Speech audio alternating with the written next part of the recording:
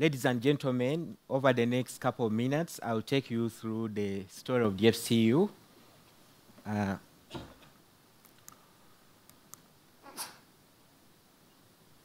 But I'll start by sharing with you a few facts about Uganda, and that's where DFCU is domiciled. Uganda is a land-linked country of about 241,000 square meters of land. We are part of the East African Community and also COMESA. The country liberalized in the late 1980s, and we have a stable macroeconomic environment where we believe in the private sector as the key engine of development for the future. Economic growth averaging about 5%. This year, focus is between 5 to 6%. There is strong capital inflows, over $1.2 billion last year. And there is a mass concentration of potential minerals which are yet to be extracted. We have oil and gas, over 3.5 billion barrels are already proven, a lot of tourist attractions, and strong comparative advantage in agriculture, which we need to transform into competitive advantage. Overview of the banking sector in Uganda. There are 25 commercial banks, 3 microfinance institutions, MDIs, and several thousands of SACCOs. The commercial banks and MDIs are regulated by the central bank. But what's interesting to note is the opportunity. Only 54% of the adult population have access to financial services. And of these, the banking sector is only contributing 23%. The rest are mainly those who are using the mobile money, especially for mobile money transfer. So that shows the strong potential in this economy to be able to grow the financial services. And that also shows the problem which we have, that so many of the adult population is still unbanked. There is also a shortage of long-term funding, and that's why the likes of No Fund are a blessing to us, because they think long-term, so we are able to intermediate and provide the much needed long-term financing which is required for economic development. A couple of themes shaping the banking sector in Uganda. Financial inclusion, as I said, is really one of the key things we need to look at, because there is a lot of financial literacy to be done, where so many people have money, but they prefer to keep it in their mattresses because of fear of the banks and not understanding that money can work for them. So there's quite a lot of work to be done in trying to educate the public to use the banks, but also to increase our outreach as financial institutions. Because one of the challenges is that you may find that the next bank is 200 kilometers away. So it's not viable for these people to go and bank their small savings, and accessing the money will take you probably a whole day to go and withdraw it from the bank. The demographics are a blessing for us, a very young population, with approximately 60% of the population below the age of 22, which means that if we can get this population to go to school and they're educated, there's quite a lot of demographic dividends to be enjoyed in the next decade as this population matures. So it's very interesting times. The next decade will be very interesting once this population is now part of the working population and they are no longer dependents.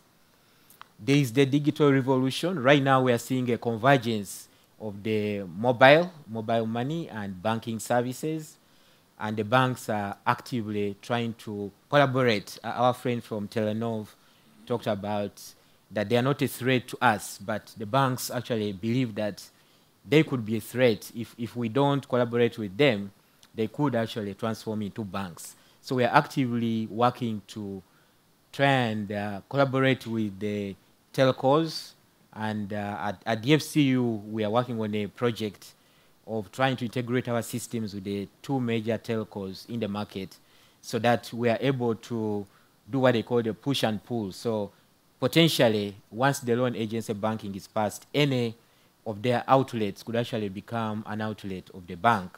because all you require is to go there and you can deposit money to be reflected on your bank account, or you can go and withdraw cash anytime. And this will ease on the access to financial services at a more convenient cost as compared to the traditional brick and mortar, which is very expensive. The regulators are quite focused, and there's a lot of tightening of the regulatory framework, especially given what happened in the 2008 economic crisis in the Western world. So our regulators have learned from the mistakes, and they're quite strong. Agency banking, as I said, will be the key to transforming banking in Uganda. Once the law is passed, we expect any time, then we should be able to have thousands or tens of thousands of these small agencies of the mobile money becoming agents of the bank, and that will change the whole game and ensure that we achieve our goal of inclusive banking. DFCU, just briefly, DFCU, our vision is to provide a broad range of quality products, and we pride ourselves of having so many products in the bank, and also we are focused on our SME segment. Our mission is to grow shareholder value while playing a key role in transforming the economy. We strongly believe that it's only when you have a sustainable operation that you can be able to add value to the economy in which you operate. So as Deepak said, it's not just about supporting development, but we have to do it sustainably. So we also aim to make sure that our shareholders are also adequately compensated for the risk that they've taken. DFCU was started in 1964, initially by CDC, DJIFC, and the government of Uganda. But we have evolved over time. In the 1970s, during Amin's time, we literally closed down for 10 years with only 2 clerical staff because it was not tenable to do business at that time. But in the 1990s, the company diversified into leasing, property development, mortgage financing, because the original mission was purely to provide development financing and equity, which was quite limiting, and it was very difficult to build a sustainable institution on a very narrow base. In 2000, we acquired a commercial bank, and we ventured into banking, so we are now about 14 years in commercial banking. We are listed on the stock exchange in 2004. That's when No Fund acquired 10% stake the first time. And recently, last year, they increased their stake to 27.5%. And then all the other businesses that we had were integrated into the bank to create a one-stop shop. So as we speak right now, we have 3 key shareholders. No Fund, 27.5%, Rabo Development. These are now the technical banking partners who are giving us support. And CDC scaled down to 15% with over 4,000 shareholders on the stock exchange. In that picture, that's the time when No Fund were increasing their stake last year, and the Minister of Finance was handing over the certificate. We do have a corporate governance structure, but I'll let that pass, together with a couple of departments which supports the business growth. The key main departments are mainly what we call the DIB. DIB is Development and Institutional Banking, which combines our development arm as well as the corporate business and trade finance. We do have the Treasury Department and the Consumer Banking, which is the retail arm, where we manage all the delivery channels. Just a quick glance, with 50 years in business, $550 million in total assets. We have over 300,000 customers.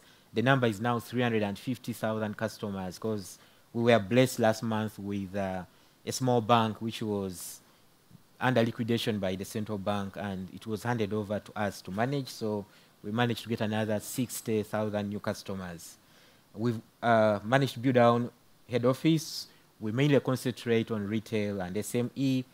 Deepak showed 34 branches. They are now 48 because we acquired some more branches as a result of that small bank which was passed on to us by the central bank, and we hope to close the year with 48 branches. We offer mobile and internet banking solutions. We have over 800 staff, of which 49% are female. And as I said earlier, we believe we are a one-stop shop. Our funding is from various sources because we have to intermediate, and as I said earlier on, there is a shortage of long-term funding because of the low level of savings. So what we do, or what we've been doing traditionally, is we work very closely with the international financial institutions, no fund being top on the list. They provide us with equity, but also with debt. And their debt is both in shillings as well as in forex, foreign currency.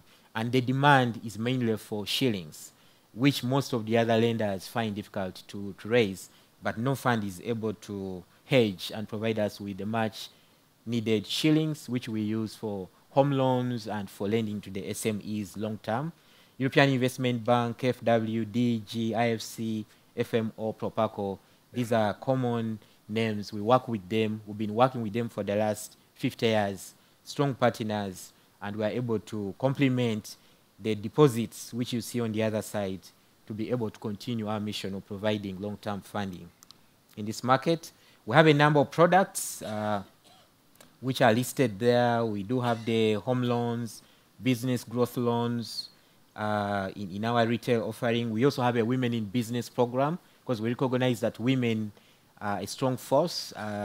Apart from just looking after the families, we believe that the women entrepreneurs need support. So we have a special program for the women entrepreneurs where they access financing on a preferential window in terms of interest rates, but also in terms of the conditions, especially as they don't have collateral to be able to secure these loans. In the corporate, we do offer term finance. These are long-term lending up to 8-10 years. Commercial mortgages, we do leasing, asset financing, which again is very critical in our environment because for SMEs that don't have security, the asset itself then is able to work as security and they're able to access the funding they need to expand their businesses. And trade finance, and of recent, we are scaling up our activities in the agribusiness because of our relationship with Rabobank, who have done this successfully for a long time. So they are helping us to build an agribusiness unit at DFCU. And obviously, Treasury is one of the key services that we offer. The focus sectors are several: agribusiness, education, manufacturing. These are all sectors where we are actively involved, and we finance tens of thousands of businesses over the last 50 years to be able to support the development process. Again, trade and commerce, that's the entry level for most SMEs. It is the easiest way to enter into business. And then eventually they start looking at the value chain, either backwards or vertical integration happens. Transport, again, is another key area where we've impacted using our leasing business. We've leased so many buses, so many trucks.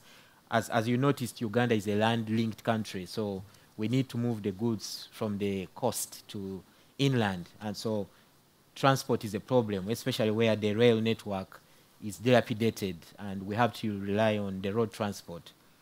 Real estate, again, is key. Infrastructure development, again, supporting those businesses that are in the construction, being able to open up the roads.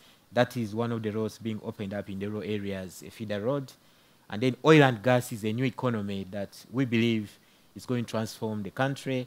And in this respect, we actually support the SMEs that are providing the local content. We are not lending to the big boys, but we are supporting the SMEs that provide services to the industry.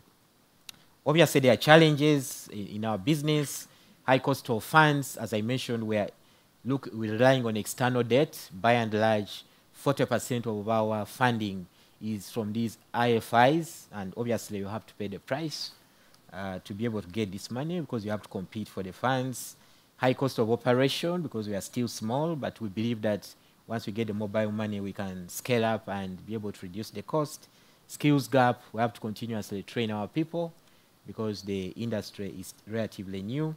And external challenges, again, regional stability. Southern Sudan is one of our key trading partners, and of recent, they've had issues, and this affects our business. Infrastructure is a challenge to get the goods from the rural areas into the markets. And of course, what happens this side, the uncertainty in the Eurozone crisis in the last 3 years obviously also affected us in terms of inflation and exchange rate volatility. But these are challenges that we work with and are able to navigate around them. Opportunities for growth. There is immense potential for growth in Uganda, and we believe that the financial services industry will be able to reap some of these benefits. As I said, oil and gas is one of the emerging economies, requires massive investment. So we believe that we can support the SMEs who are supporting under the local content component, who are supporting the growth of this business, agribusiness potential, a lot of comparative advantage, which we must convert into competitive advantage, manufacturing industries, especially those for import substitution. The population demographics, again, it's a big potential because urbanization must happen. That means that we must commercialize agriculture, but at the same time, we have to provide the infrastructure for urbanization. Right now, we're talking of 15% urbanization in Uganda, and this will have to grow to as high as 60%. So you need the houses, the residences, you need the infrastructure. And again, this is an opportunity for us.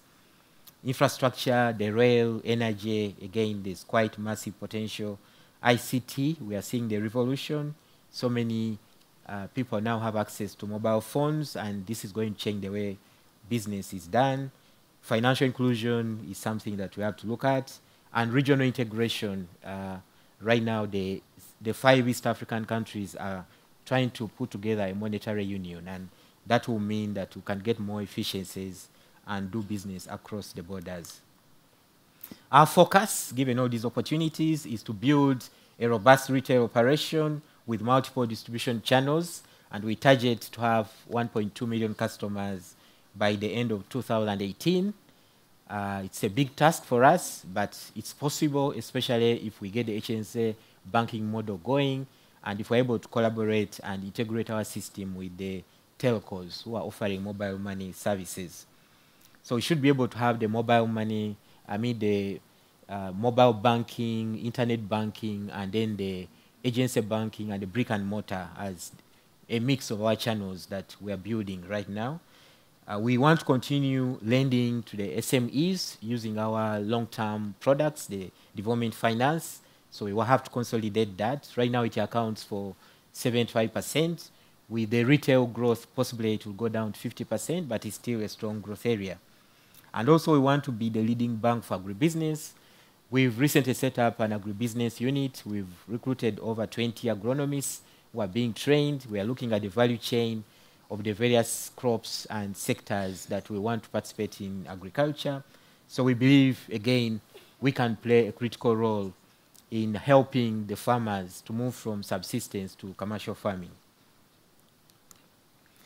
And in pursuit of financial inclusion, because this is one of our cardinal objectives, is definitely to build a retail distribution network to reach out to as many people as possible at an efficient cost. We need to continue providing the long-term funding for the SMEs to grow and realize their ambitions. We have to enhance our risk management processes, internal, and the internal capacity to manage the growth that we are looking for. We are moving to a new head office, which also will help us to consolidate our activities and enhance efficiency.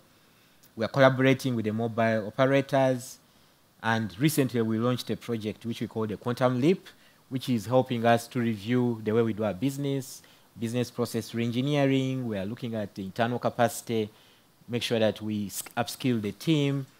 We are looking at new products and segmenting to make sure that we have the right products for the right market segment, and obviously also understanding the value chain in agriculture, because agriculture is inherently a risky business. We must understand it and be able to put our money where we feel it is safe. And in doing all this, as I said earlier, we've been able to make profits consistently for the last 10 years and declare a dividend to our shareholders. So our investors, no finance, can rest assured that we'll continue to make sure that we build a sustainable operation and ensure that there is an adequate return. Over the last 10 years, we've averaged about 30% return on equity, and we believe that this is still possible. So thank you very much.